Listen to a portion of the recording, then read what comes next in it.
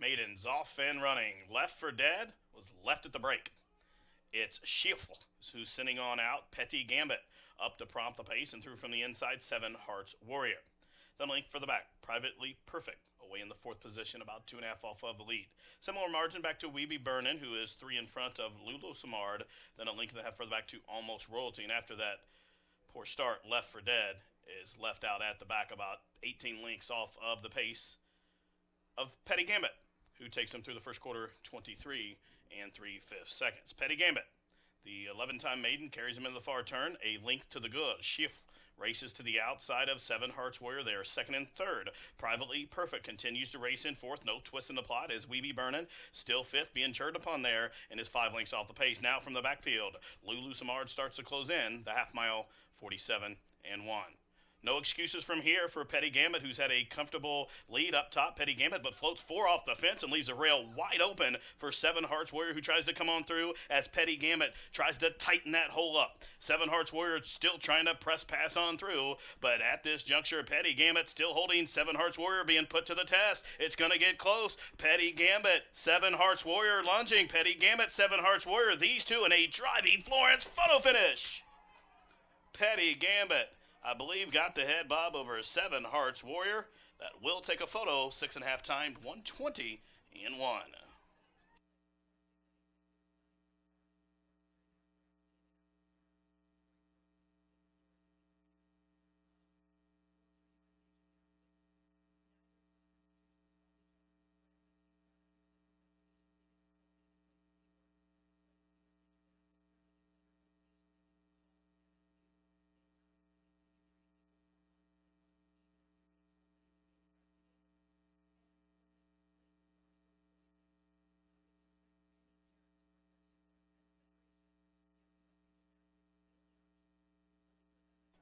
Number 5, Petty Gambit, hanging on.